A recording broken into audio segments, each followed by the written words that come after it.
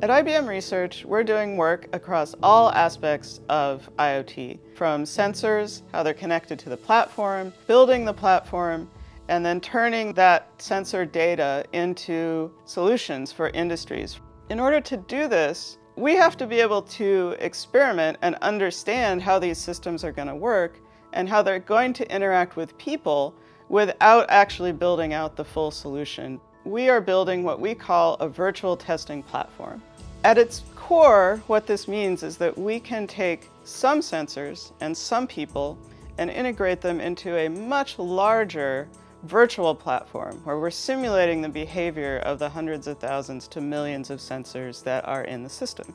So in collaboration with University College Dublin, our lab has created a platform where we can test out and understand how large-scale sensor systems are going to react in the real world as they interact with humans. There are many possible applications for testing services on our virtual testing platform. Take as an example a car-sharing service. A group of friends are going to a concert and want to meet and share a car to get to the event. The car-sharing service adapts the meeting place dynamically based on current traffic to ensure that people will not wait for each other too long at the meeting place. So this combination of simulated and real-world feedback can help us understand if the optimization achieved in this service is perceived as reasonable by the users. Until now, cars have been designed solely for the benefit of the owner. In the future, they will be designed to minimize pollution in densely populated areas like city centers by automatically switching between combustion and electric mode. The virtual testing platform allows us to design these protocols and measure driver response and acceptance. Imagine your electric bike being able to detect polluted areas in advance and to help you by increasing the level of assistance to reduce your effort. As a result, your breathing rate will lower, and this would mitigate the harmful impact of pollution.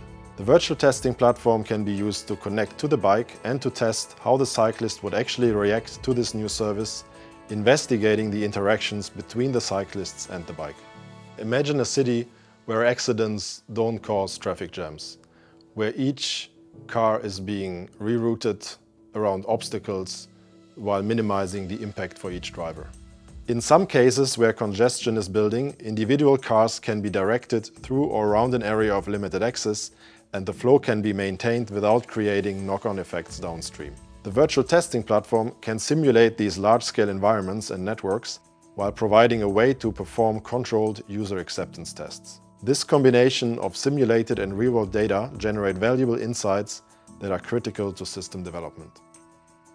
These applications of the virtual testing platform are just the tip of the iceberg.